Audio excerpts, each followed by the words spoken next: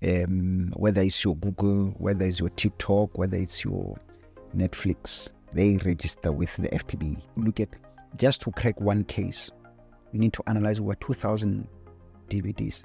First of all, think about just beyond the number, the kind of material that is there. Because when you give evidence in court, you must say what each USB stick, what was in the phone, what was in the laptop, what you found. So it's a lot.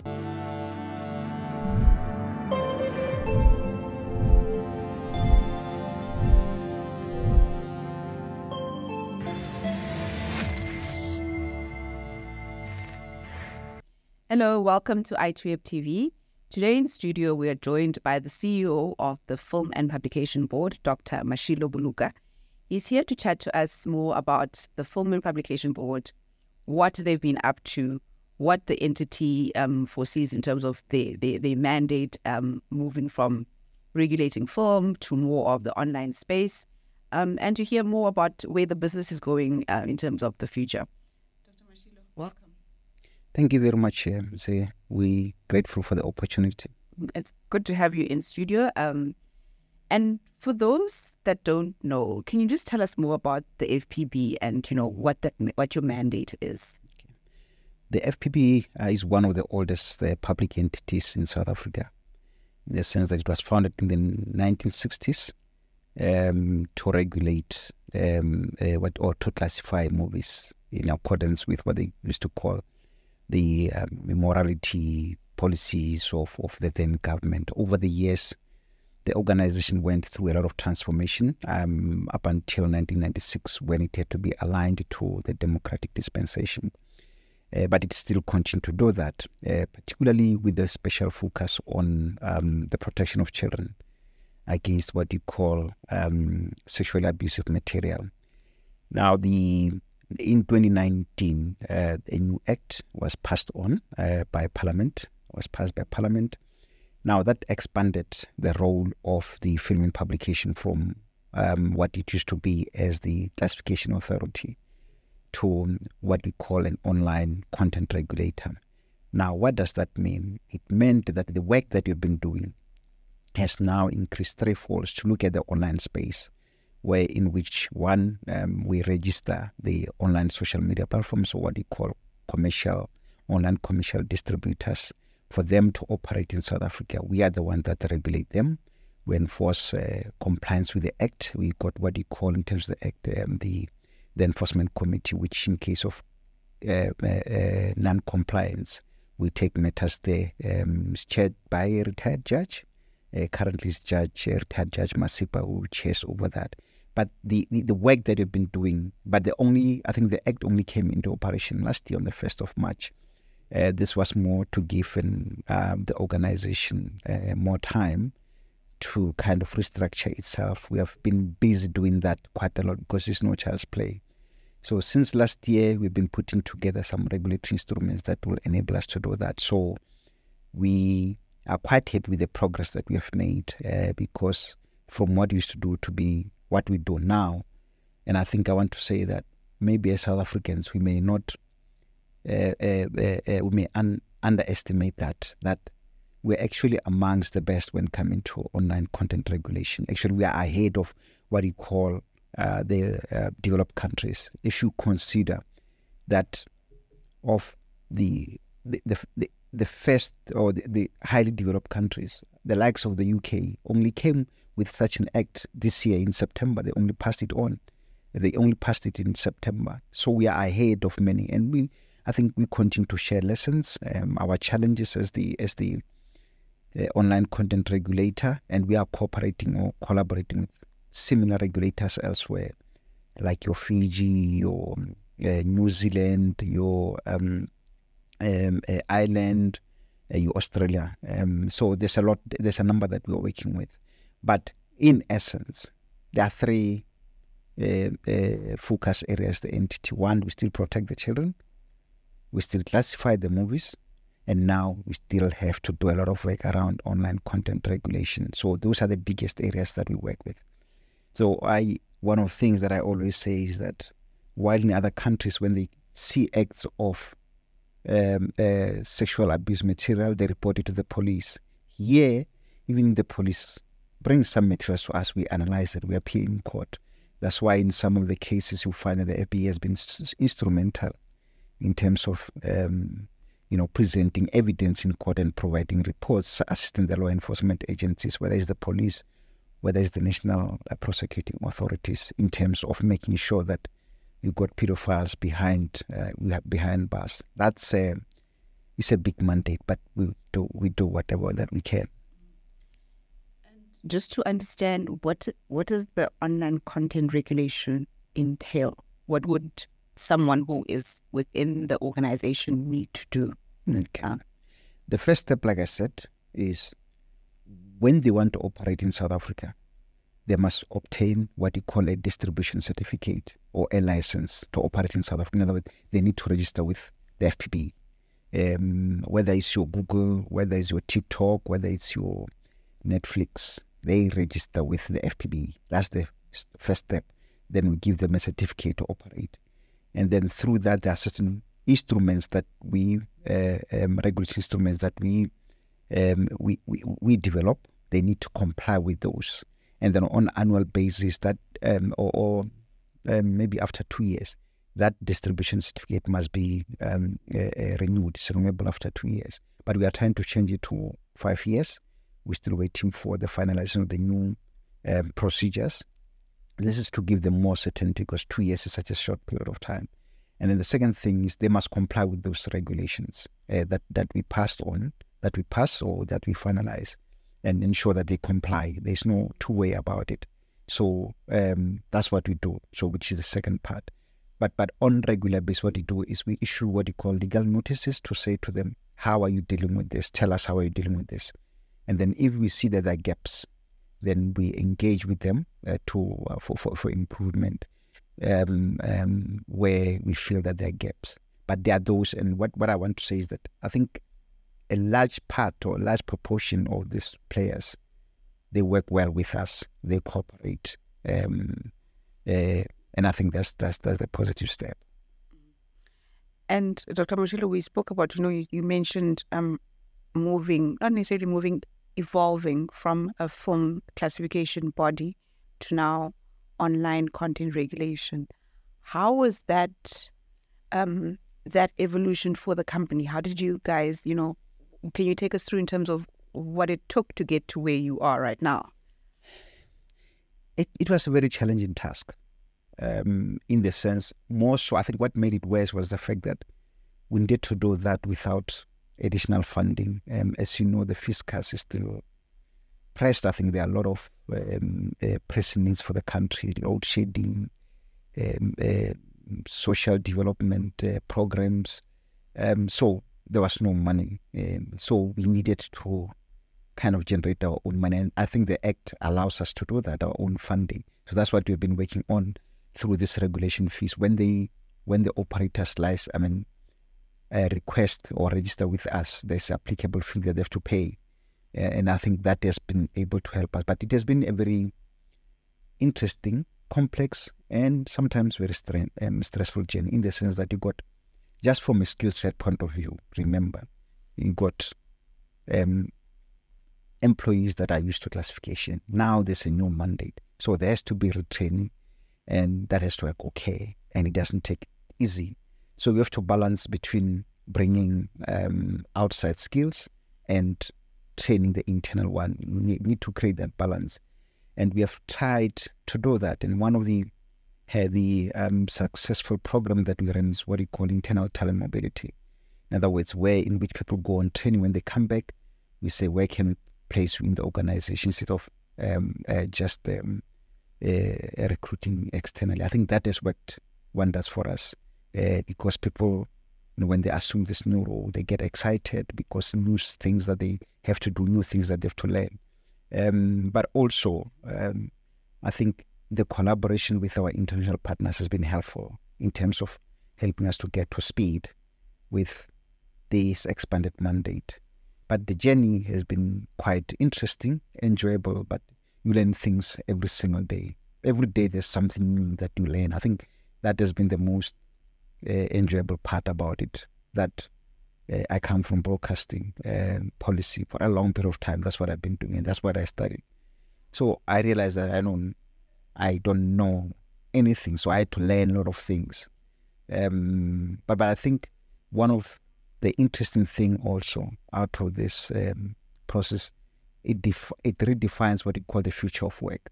In other words, the way that you used to do classification, like just that migration again from classification to what you call content moderation, where in which you can use the same classifiers to moderate content. So it added a new area of need for what you used to call classifiers, because throughout the world now, everyone is talking content moderation so that you can protect the public. I think in terms of career pathing, it has helped a lot when you got traditional classifiers who always looked at their work as classification.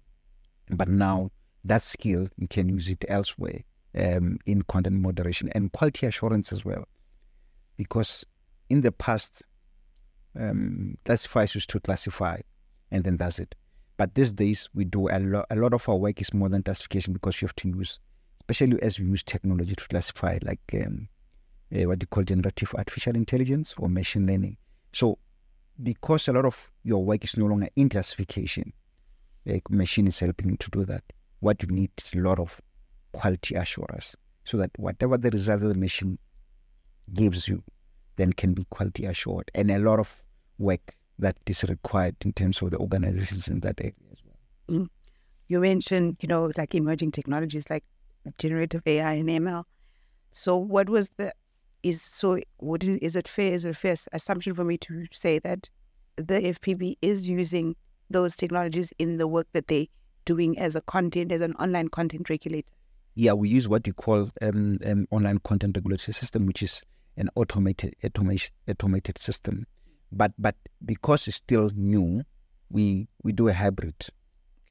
We do a hybrid. It's only, I think, by the end of the year, we hope that at least 70% of the classification decisions that we issue will be machine issued.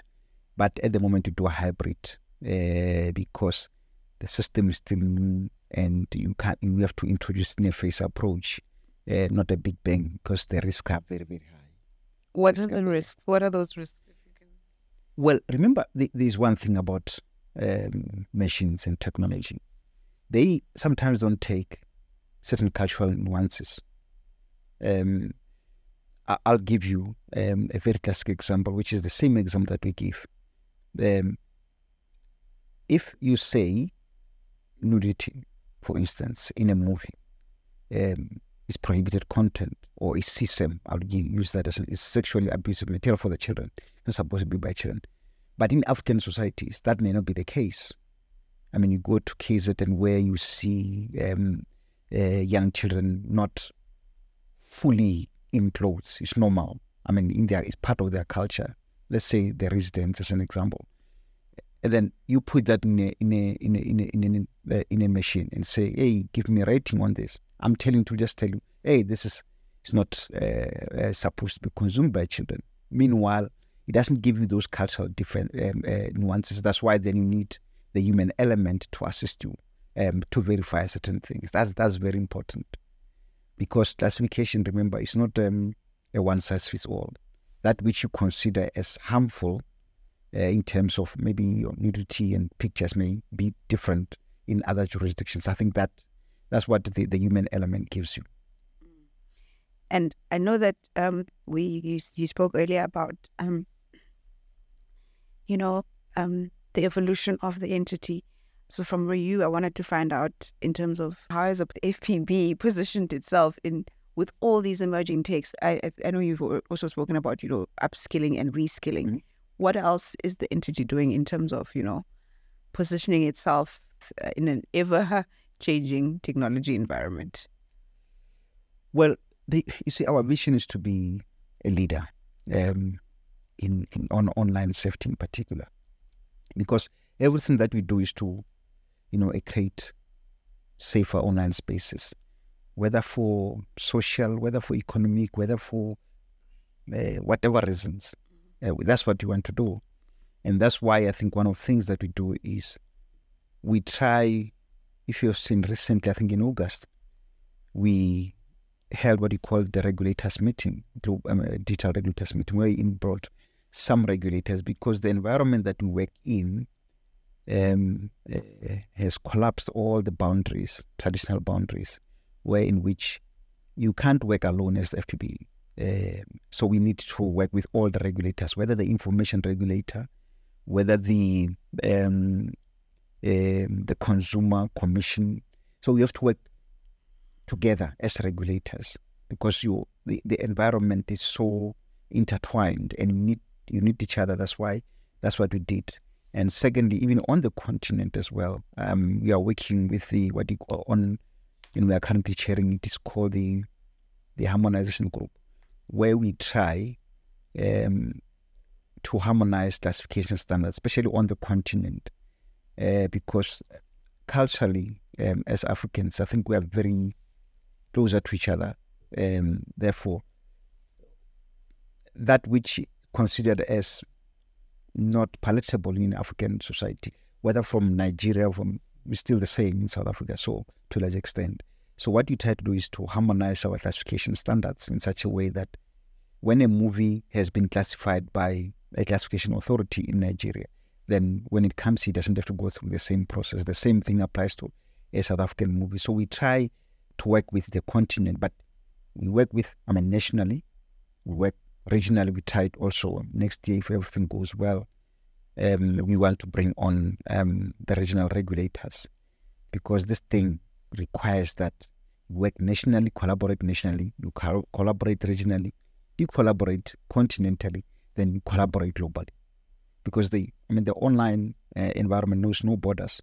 So you can't do it on your own. You need all this collaborator. And then on top of that, you need the law enforcement agencies, whether it's the police, whether it's the national the prosecuting authorities, and also the parents and the teachers, because that's your first line of defense, the parents and the teachers on a daily basis, because they are the ones that are teaching these kids.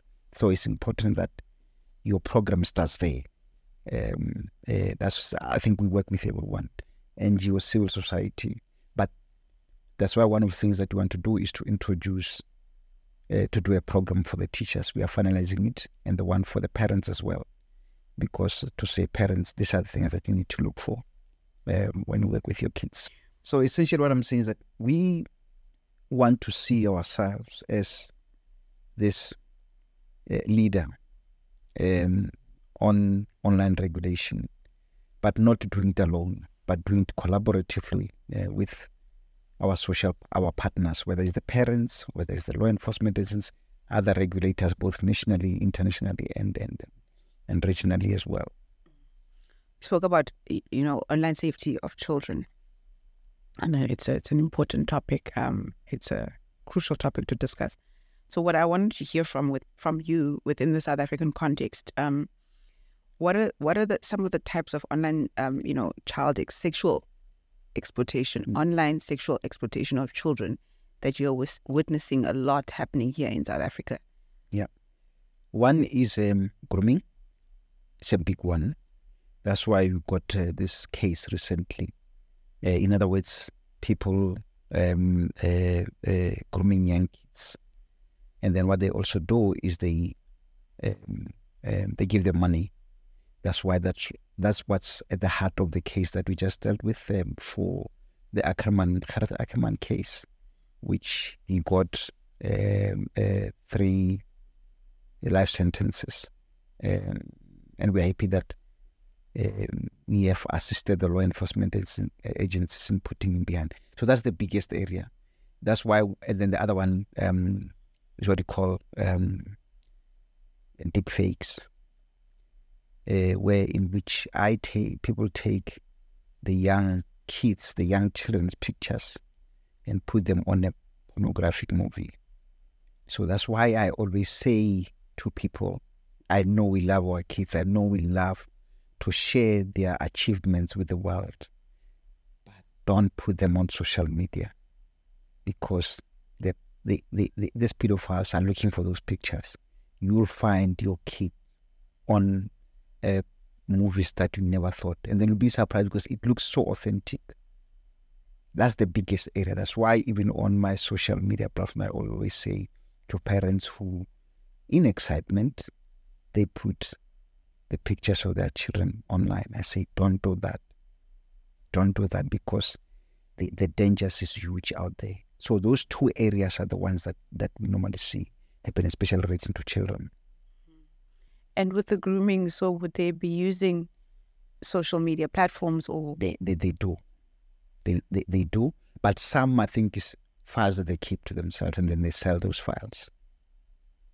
Because you see, because it's a big industry, it's the underworld. What they do, they share this file. They sell them and make money out of them. And you'll be surprised, how can someone buy a file of that nature? And they do. It's a big money spinner for them. There are people that are there to, because what they do, they try to recruit children for this. They ask children to kind of perform certain acts and then send them the videos. Once the children have done that, they give them money. But once the child does it once, now it's going to be blackmailed for the rest of their lives.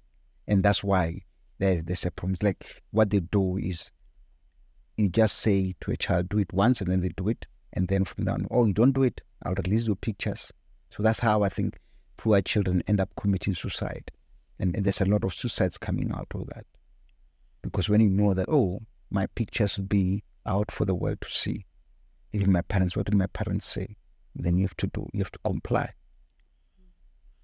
And in terms of, I'm guessing also there needs to be some form of education then. Correct.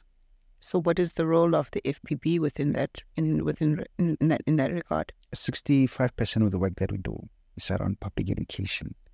We are trying to penetrate each and every region, each and every home in South Africa. But because of limited resources, sometimes we don't do. But we do a lot of partnerships. We got a children protection team that visits schools on regular basis. But we also partner with the likes of public broadcasters. I think one of the initiatives that we want to put in, I think in the next financial year, is more on how can the distributors help us to do that. In other words, at the end of every movie, there must be a message, whether the beginning or the end, there must be a message around the need for online safety. And we also run a public complaints program, in which, as a member of the public, you can report any thing that you are not happy with or that which you see online, and then we act on the basis of that. Most of the cases that we pursue sometimes are reported by members of the public, like including on classification, because you may have a movie. See, things are so hard these days that you may not distinguish between an authentically classified movie and a non. Because sometimes even our own digital labeling gets pirated. You see a movie and then it has got a FPB label, and you think, no, it has been classified, only to find that it hasn't. So that's why I think that's what we do. But also, how we do what you call raids, and I think through raids we do a lot of public education, because you go to a taxi rank, we confiscate all those movies, then we say to them, see, this is not our label. Why is it not our label? Let me do that. Because there's a lot of work that we still have to do. Because this industry, the perpetrators are not sleeping, because they make a lot of money out of it. They will never sleep. So yeah, we're still strengthening that, building capacity into it. I think the partnership with the SABC public broadcaster is always, because it reaches everywhere. But the question is, and I think that's the difficult thing when you deal with this online space. Our children no longer watch traditional media like you and I. They are always on their gadgets, and that's where a lot of our public education should go. Otherwise, it will be like they say in Nigeria, it will look like a man running after a rat coming from the flames. Instead of dealing with the flames, you are chasing the rat, meanwhile the house is on fire. So I think more and more public education, particularly with the schools. And then we also have, which is very important, the youth council, which allows us to reach the youth. the youngest member of that council is 13 years. Because we allow they are able to have a conversation among themselves within their peer groups. Because if you say to me, I must go and talk to online safety and whatever to young kids, they are afraid to tell me. But if it's their peers, they feel more comfortable. So the Youth Council is doing an excellent work. These members are from different provinces. At least they are, able to reach the schools. They are able to, but there's still a lot of work to do. Because they're about 9, and that's not enough. We wish we could have groups in every province, but it requires resources to do that. Yeah. The online environment is quite vast, and I can't imagine how that must be to try and regulate that and promote safety around it. How is the FPB partnering with other across borders? I think you might have touched on it earlier, but just to get to a sense of protection of the public online. I think currently, like I mentioned, the harmonization group on the continent, but internationally, we are a member of an international organization called InHope, which is an international network of internet hotlines. The advantage of that represents over 52 hotlines across the world. Because in certain instances, some of what you see online are especially around sexual abuse of material. You may find this doesn't originate in South Africa, but it originates somewhere, but it's in South Africa. We can't go there physically, so we'll then call. I think that's what the hotline assists us to do. Then you can call the hotline in that country and say, I've got this material. We refer to these hotlines. Japan, UK, Iceland, US, everywhere, many parts of the world have got that. The unfortunate thing is that on the continent you don't have that. It's only South Africa that has got that. And I think our effort in the last couple of months, in the last 18 months, have been trying to get hotlines started on the continent as much as possible or as many as possible, because you see, the perpetrators go where there is less regulation, where there's no capacity. And you find that indeed that's where it's happening. So we're trying to establish as many as possible, but it has been a challenge, but hopefully we'll succeed. So that's where we belong. So what we also do, on that we've got Interpol, which means they can deal with these matters across any border, which helps us a lot. Even if a country is a member of the hotline, but through Interpol they can go into those parts of the world where there's no hotline and assist us and do arrest everywhere. And in South Africa, there are some cases where you realize that legally there are certain ways which you can manage. Then we hand the case over to Interpol because maybe your legal framework is not enough. But then it allows you to use the jurisdiction of another country then to deal with those matters. I think that's where being a member of the hotline helps. But the other one is a new movement of online safety regulators called the Global Online Safety Regulators Network, which is quite new to deal with. I think it has got members in largely Anglophone world. Anglophone world. Your Australia, your UK, your Ireland, your Fiji, and we are the only member on the continent who's on, and we are also a vice chair from 2024.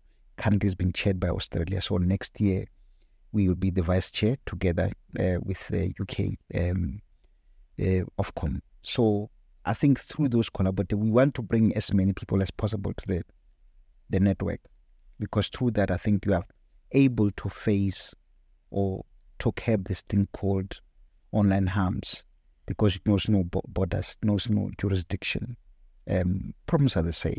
So we hope through this movement, I think we'll be able to, to keep or to maintain a safe online environment. Not that it will be easy, never be easy, because one of the things that you have to do is to balance with freedom of expression, where in which you are not seen as this army, men and boats fighting, freedom of expression.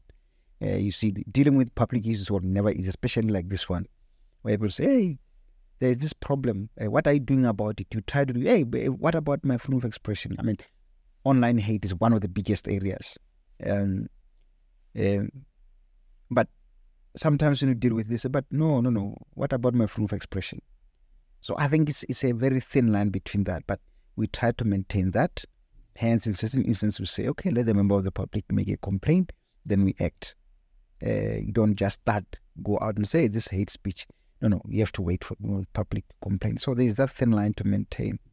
But I think that's how we're trying to deal with the online, this complex, ever-evolving, rapidly changing online space. The most important thing is that you can't do it alone, and you can't use traditional means to deal with it.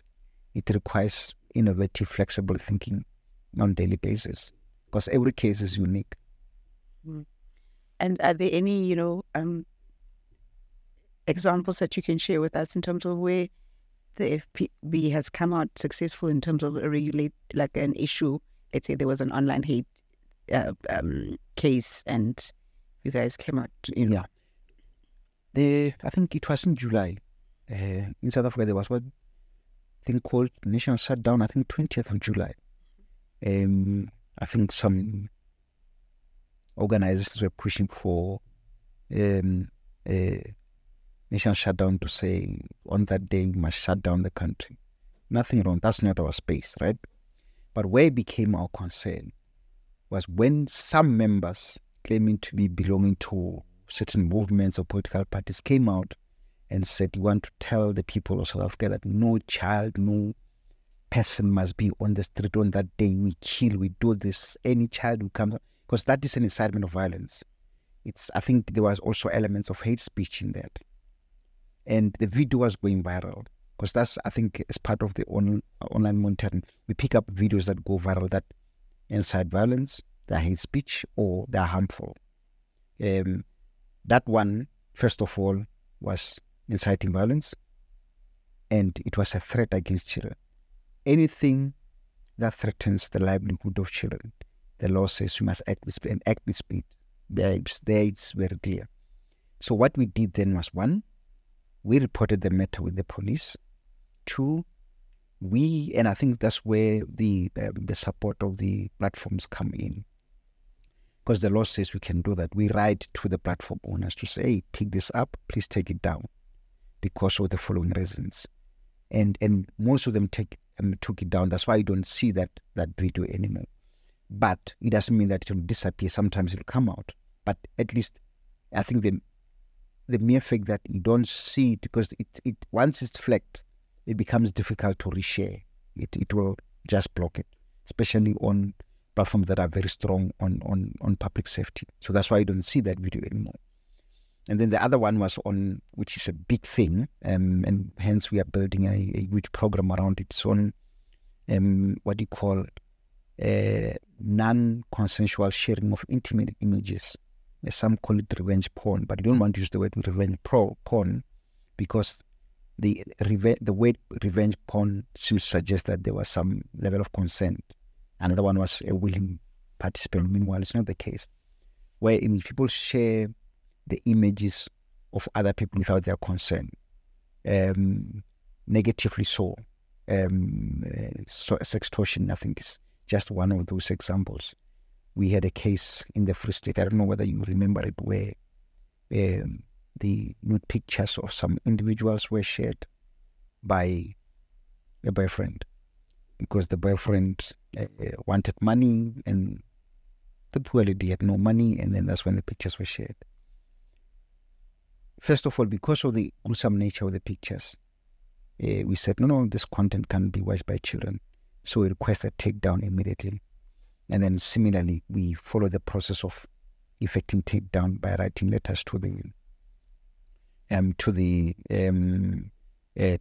platform owners, and they took it down. They took it down, and I think we are happy with that. The only step that we couldn't follow was the legal process, because that one you can only provide support once the victim says, no, I want to open a case. But if the victim says, no, I don't want to open a case, there's nothing that we can do, because they don't want to open a case. And I think that's the most traumatic experience, and that most of the victims, who are largely women, will tell you that, no, I don't want to relive this experience, because The moment I take it to court, it means I have to go there and explain myself and all that. So it's almost similar to rape. So that's the challenge that we face. But on our part, we try to put together a support program for online victims. I think we are part of the a world movement called Reclaim.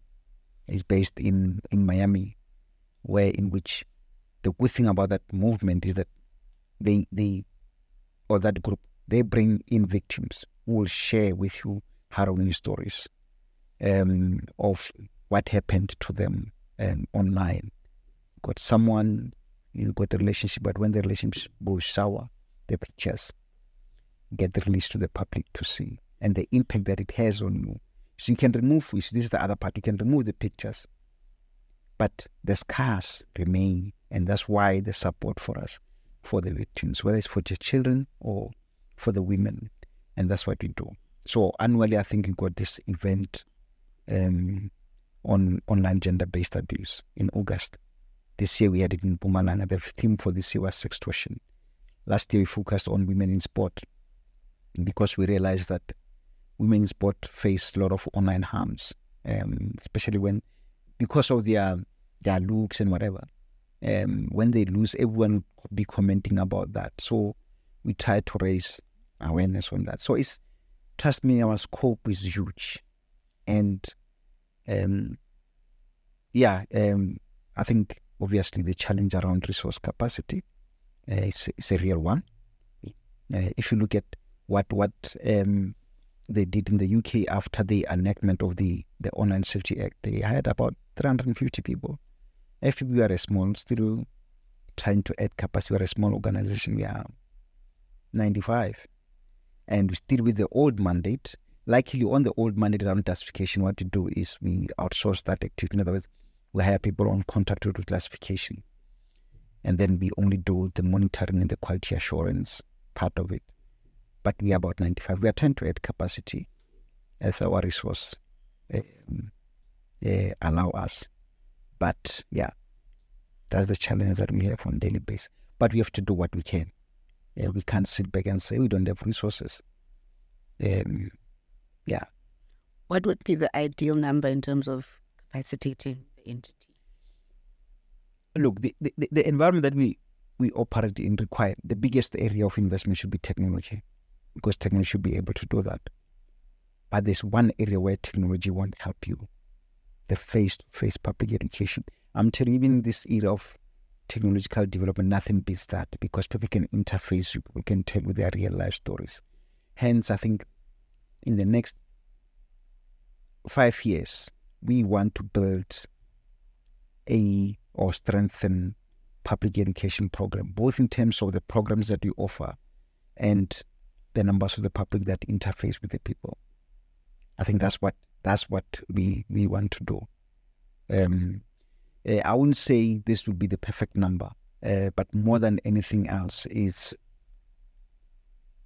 something that will enable us to do what we want. If we can build technological capacity and increase more on public education, I'll be okay. Now on public, and then because this is the other part. That's why if you come to FPB, you'll be surprised that you got people that come from a police background. They are the ones that are conducting the raids on because they know how policing works. But also the law allows us that we can have members of the police within our operations. We still requesting the necessary departments through our own minister to assist us to deal with that part, so that when you got cases, you don't have to go and get whatever that people say, no, you have acted unprocedurally, but you got the police that know how to do these things. But a lot of our work, you see, that's the challenge, that you won't sit in the office and say, no, I'm doing this work in the office through technology. You still have to go outside. That's why if you go to every city, you'll find illegal DVDs, which someone must take them off the street. But we are not taking them for copyright. I think that's one thing that we must make clear. We are not taking them off the street for copyright violation. That's an added benefit for the content industry. For us, is content that is not supposed to be in the streets because of its gruesome nature. Whether it's gruesome, whether it's pornography, a lot of them are that. And we analyze that. I think maybe one day, when you got time, I'll invite you to some of our office in Cape Town. You go through, we don't just take and then destroy. We analyze to see what is in each. And be surprised. Like outside, it's a nice game, such a nice game that every parent will buy for their kid because it's cheaper. But when you play it, just pure pornography. And I think most of the parents, when we start telling them that, oh, that's what I experienced. I bought a DVD on the street. I think it was a TV game. And when I get there, the child tells me, what is in this one, mom? Imagine. Because for poor people, that's the only way they can make sure that their kids can access this material. Because they are very expensive. But how do we ensure that the material that they consume is right for the kids? I think that's the job. And for me, what will keep me sleeping at night is knowing that at least we are doing our work. We may not necessarily solve the problem, but it is that all the men and women of the FPB, I've got a very hardworking team. I mean, I said like 95. But the amount of work that they do, the commitment, if you look at just to crack one case, you need to analyze over 2,000 DVDs. First of all, think about just beyond the number, the kind of material that is there. Because when you give evidence in court, you must say what each USB stick, what was in the phone, what was in the laptop, what you found. So it's a lot. That's why we also got what you call the wellness program, just to make sure that after every case they can go and test a bit and recover, because it's a lot. You and I, how many, if I have to say, watch this audio or visual and video, may watch 3 minutes, I can't. The violence too much or whatever that's too much. But here, this person has to watch it until the end. And not only that, but there are others more, so that you can present a tangible case. So I'm happy to be leading that kind of a team. Young people, very committed to their work, and I think very passionate about their work. That at least we are happy that it's not much, but the mere fact that you can take one off the street, at least it's a message. And then I think the courts have been helping us too with this lengthy jail sentences. They may not necessarily get rid of them, but at least we are trying. And the technology capacity, what would that look like for the FPB? Well, what you need, first of all, is a number of ways. One, think about it. And one, on classification, first of all. If you can have 100% classification, it means at least you are also minimizing the psychological impact on the classifiers. That's why for classifiers, we don't hire people on a long-term contract. It's 2 years, and then maybe we extend by another 6 months. Beyond that, we allow them to go and rest. Because imagine some of the moves, you see, the ones that intend for children are not a problem. But some is violence. Some is all this pornography that you see. They have to classify that. And then also the online monitoring team, because you got those two teams separate. So the online monitoring team on daily basis, they have to look the materials that are prohibited, and then watch them, provide evidence, gather evidence before they effect takedowns. So you can imagine at the end of the day, as a person, that's not good for you. And also these people that have to analyze the children protection team that has to analyze the material that are brought by whether it's the police or any member of the public that you have to analyze to support the evidence in court. It's traumatic. That's why FPB, you must come one day and take a stroll to see. It's a totally different building. There are certain buildings, certain rooms where not everyone can get in because of the nature of the material. But no matter how dirty the work can be, someone must do it. And I'm happy that I've got men and women who have volunteered to do this kind of work, because they could have probably chosen to do something else. Ahead of before we had our conversation, we were talking about the rise of misinformation and disinformation, particularly around elections. Just to hear from you in terms of what are you seeing happening, and how if you can equate the problem in terms of how bad it is. Yeah. What we try to do, and that's what the Act provides us with. It says, is it causing harm? Whatever that is said, is it inciting violence? Is it propagating for war? Or is it hate speech?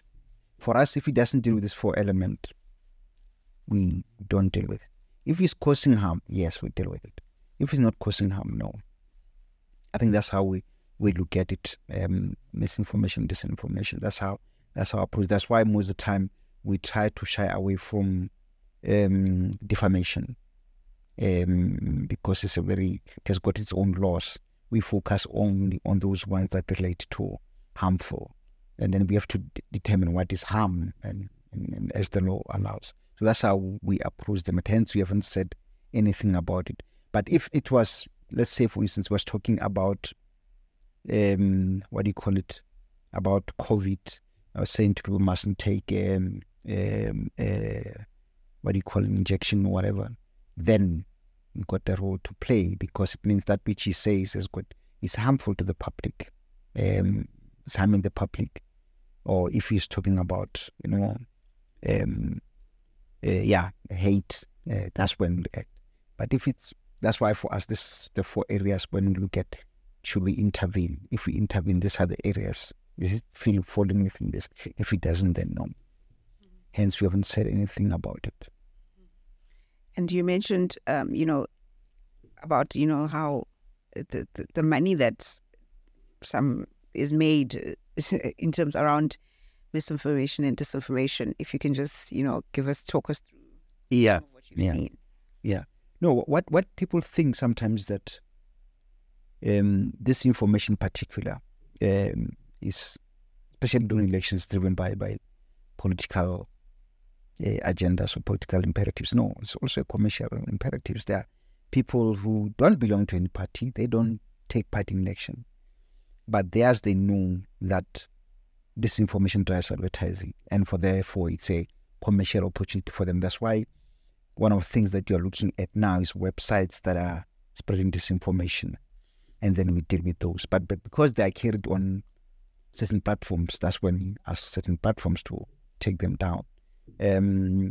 It's not an easy task, but what you see normally, I think that's the trend. Yes, we have those that I think as the political parties jostle for power to be elected next year, they'll be talking about all this kind. But for us, our approach, like I'm saying, still the same. Is that which being posted propagating war, inciting violence? Is it harmful to the public, or is it hate speech? If it's not our space. The Electoral Commission will deal with it, because it's their space in terms of the Electoral Code. And that's why we have also entered into a partnership with them, the Electoral Commission, Independent Electoral Commission, on that space. I think will be raising awareness on misinformation, disinformation, to ensure that these elections are not kind of delegitimized by acts of misinformation, disinformation. We'll be working with them. We'll be working also with the ICASA, the Independent Communications Authority of South Africa, which regulates broadcasting. But broadcasting, I think, because they've got a code, is easier. But our space, you don't have a code, because you don't have a group representing all social media platforms. Unlike if you go to broadcasting or digital print or advertising, you got the ARB there, you got press media, council, so they've got their codes. But this one, they don't have a code. So then it means you have to develop a code for them. And then one of the things that will be doing is to say to them, tell us what it is that you're going to do in the next, to ensure that we stop misinformation and disinformation on your elections. And notice that you're going to issue this month. So is there a process then to help, the platforms develop a code? Are you guys working? We have to develop. We are finalizing a code simply because, you see, unlike broadcasting sector, which is more organized, or the traditional print, which is more organized, or the advertising industry, which is more organized to deal with conducts of their members and so forth.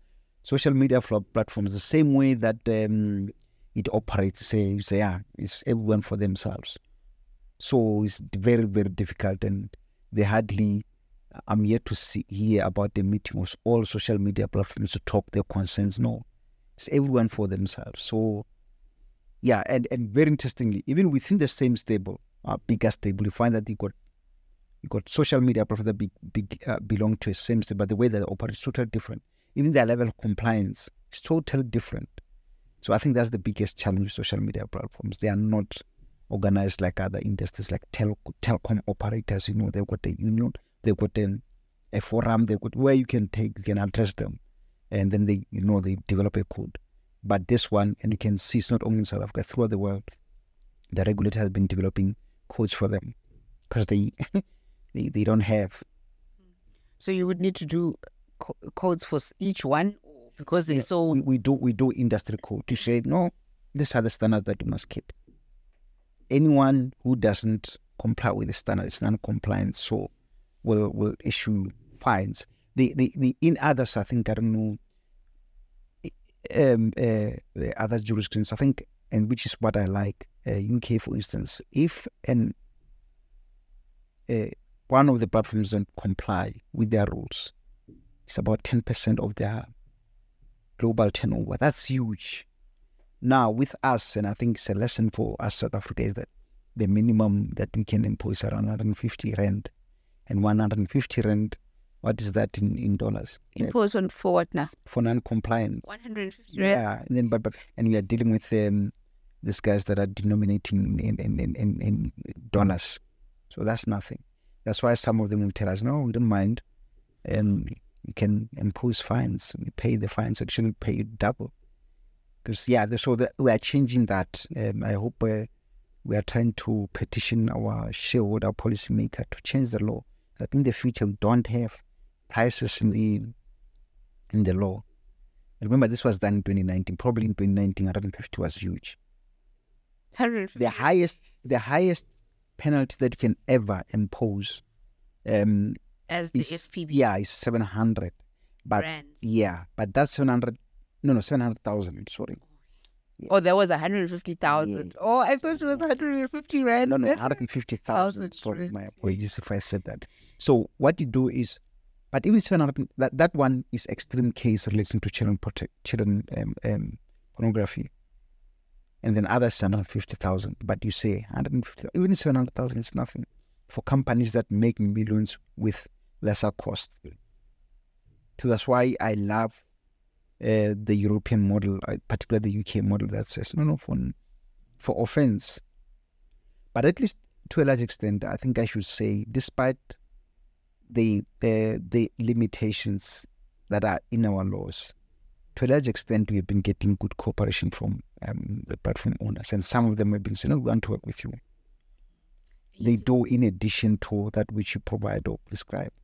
And you said you're trying to, convince your shareholder to try and up that. Yeah, or amend the law, because you can only, so that there isn't a specific. You allow the regulator to impose fines as per the nature of the case. Okay. Look at the case and say what would be the perfect sentence, and then if they are not happy with the sentence, then they can appeal normally. Yes. But I mean, to put it, currencies fluctuate. I mean, what is the rent to the dollar today? And then it's 150. Just stuffing doesn't actually, it's not a deterrent at all. Not that if you got a huge fine, then it's going to be a deterrent. No, but because some of them, like I said, they are willing to cooperate and work with us because first and foremost, they are parents. They want to ensure that, or their sisters, their brothers. You don't surely want to see your sister, your brother being harmed online, because being online is no longer a social issue in certain instances. And your environment. You are in the digital space, but imagine when you are harmed, you're even scared to go there. And how are you going to make ends meet? That's where lies the problem.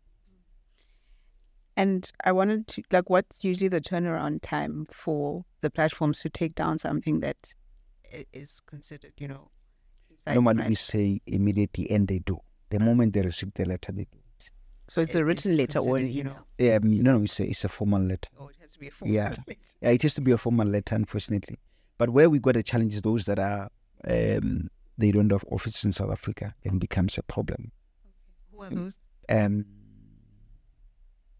Twitter, we don't have. So we have to write through the office in the US. And that will take for... Yeah, but for some very interesting reason, I think on the last two cases, they have been very cooperative. But I think one issue that we are dealing with is what they call the black Twitter, which is a problem. I mean, it's when you talk about a platform that is so, I don't know what to call it. Yeah, it's that one. How so? A lot of anger, a lot of issues that are there. I think if you want to see hate, if you want to see all these negative things, go to certain platforms, including that one. But we still have to. And I think one of the challenges that we have is coming up with technology that will be able to pick up these things in local languages. Because hate, incitement of violence, and I think the July riots of 2021 showed us that you can use your language. I mean, these technologies are developed elsewhere. So what then happens is that they can pick up things quite easily in English, but they may not pick up same in language, particularly if the language is not formal. And in many parts of the world, they are not using formal language. You use pidgin language that develops out of, like in South Africa, we've got our own Tsotsitaal. You go to Pretoria, they've got their own lingo. So everywhere, Nigeria, everywhere you got this different kind of languages. So sometimes the technology doesn't pick that up. So we need to have our own technology. Yeah, to pick those things up. Yeah. Otherwise, that's why I think having diverse teams when on content on online content moderation helps, because a person else I know where this is coming from. This thing, this is what it means. The nuances that goes with it. Because we see language is such a complex. Dealing with language is such a complex thing. It's quite interesting. Yeah, no. It's look, like I'm saying, it's not an easy mandate, but unfortunately we have to do it, and on behalf of the public. What would be your ideal budget for the FPB to be able to? For now, let me be honest with you. If I could get, just an example, about maybe 450 per annum will do a lot as an organization. Just 450, not much per annum, will do a lot. Technology, public education, online monitoring will do a lot. Because I think that's where we need more resources. Hence, I said, you see, FPB, the challenge is that we don't just deal with technology. We have to have men and women with boots on the street for compliance. Remember, one of the areas that we do is what do you call it? The adult shops. Okay. Never an easy task. Have you ever been in an adult shop? No. Yeah, because of the FPB work that I work, that you have to go there and experience, go see whether this guy's complying. So what would they need to comply with? Yeah, in other words, that's why I think because the FP Act requires that, first of all, adult shop should be covered, black windows. Okay. Nothing should be outside. Images should be outside. Then when you get in there must be a certificate, and no children should be allowed in there. So you have to get in and look for compliance. So you need to have a big heart to have that, because there are clients in there, right? Even when you are there, they are going about their business. I think that's the most difficult thing about our work. Like, it's the work that only the brave can do. So you have to get in there and check whether they comply. The material that they sell, have they been classified? Because you have to classify it. Whether they are selling DVDs, you must check whether it has been classified, correctly classified. So, in other words, where a situation where all the material, that's why I said forfeit per annum, I think will help us a lot. Where in which when a member of the compliance team gets into an adult store, he can check all the DVDs, the titles that are there, punch into the FPB system and see whether indeed we have classified them. Not because they are carrying our logo, because the logo would have been pirated. So go through that and see whether it appears on our system, and check the license, whether the license is authentic. So it's being able, first is build technology, but also making sure that, because someone must do that. You can't say remotely, I can use a drone to go and ensure compliance. No. It can help you to kind of check the environment, scan the environment, but someone must go and do it. But also, I think the work that we do around training the police so that they can understand this environment. I mean, if you go to the police now and say, hey, sextortion or NCII, not many stations will understand that. But you must educate them so that when a woman comes and report the case, they know what they're dealing with. So who's with the police, for example, law enforcement? Who's supposed to do that? Whose role is it to try and drive that they are aware of that these are some of the cases that the public might bring to them, and they need to be? Yes, when a person comes to report a case, they know which category does it belong. One of those that we had was I think they said they reported as as rape, for instance. When it goes to court, they say, but was there the definition of rape? Then you find that it doesn't comply with rape, then the case gets thrown out. Meanwhile, the case, if it was classified differently. So it's just that part of educating the police on that, so that, because they're the first line of law enforcement, they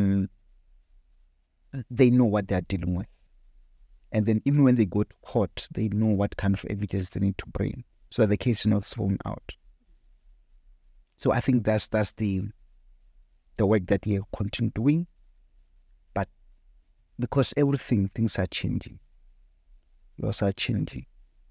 So it requires that you, on a daily basis, look what you do. And just to maybe, like, as we wrap up our conversation, what would you say, what does the future look like for the FPB?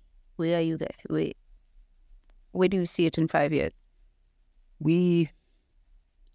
I think for me is, one, to increase our self-generated revenues through all these regulation fees, so that I think we can do all the things that we want to do. That's number one. Two, build capacity. Through that money, then build capacity. And then more collaborate, and more collaboration across the spectrum, whether it's with parents, whether it's with teachers, the law enforcement agencies, the regulators, both regionally and continental. At the moment, regional, that's why we're having a problem, in the sense that even though there is this movement and popularity on online safety, even at UN, but regionally, there's nothing. We are not discussing it at all. And on regular basis, I get calls or correspondence from the colleagues in the region who are not within the regulators or proper, establishments. They say, hey, in my country, the issue of online safety doesn't exist at all. So how do we ensure that we get the conversation going in the region? Because that will be the first step in making sure that the rest of the continent picks that up. But currently in the region, people are still doing, most of the regulators are still doing traditional regulations. But meanwhile, we are facing the biggest space, which is in our living room, it's in our workplace. See, because first of all, we are human beings. As a human being, you are a member of a family, you are a sister, you are a brother, you are a parent. Right? And this problem that we have is within our living room. That's why now there's high suicidal cases amongst the youth because of online harms. And that's why in other countries they say, no, my child was asleep and then social media came and take away her life. So how do we ensure that we have this going? For me, if we can achieve that, I'll be happy. So, like I said, I think raising revenue to be able to do that, build capacity with the entity, but collaborate. And finally, public education is critical, so that whether a parent, whether a child, whether a law enforcement agency, we're at least on the same page regarding online safety, because it's all of us task. It's all of us task. It can't be the task of FPB. All of us have to do that. Thank you, Dr. Mashilo. For more videos from ITWeb TV, please subscribe to our YouTube channel.